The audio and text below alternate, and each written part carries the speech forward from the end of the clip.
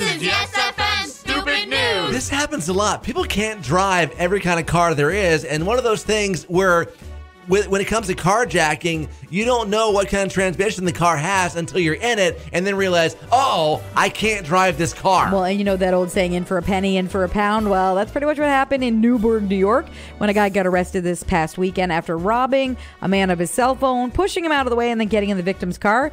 But that's when it ran afoul. He got in and realized, oh, I can't get this car into gear because it's a standard shift as opposed to automatic.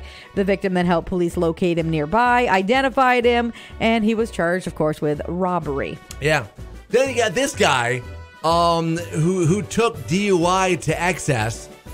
He likes beer a lot. Very much so. So this 30-year-old in Tennessee had dozens of empty bottles in his car when he's arrested for DUI. Police officers carry out a traffic stop after seeing him make a different traffic offense.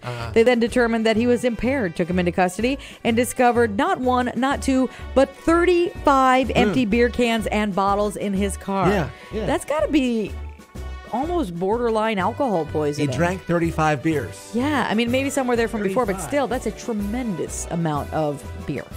I'm sorry, but after a few, it's like, okay, I've had enough. Isn't beer filling? Like, It doesn't taste good anymore. But not only that, it's so carbonated. I would think you'd Yes. feel so like full Bloated. and gassy and bloated. Yeah. Yeah. But he drank 35 of them. He was inebriated. Obviously.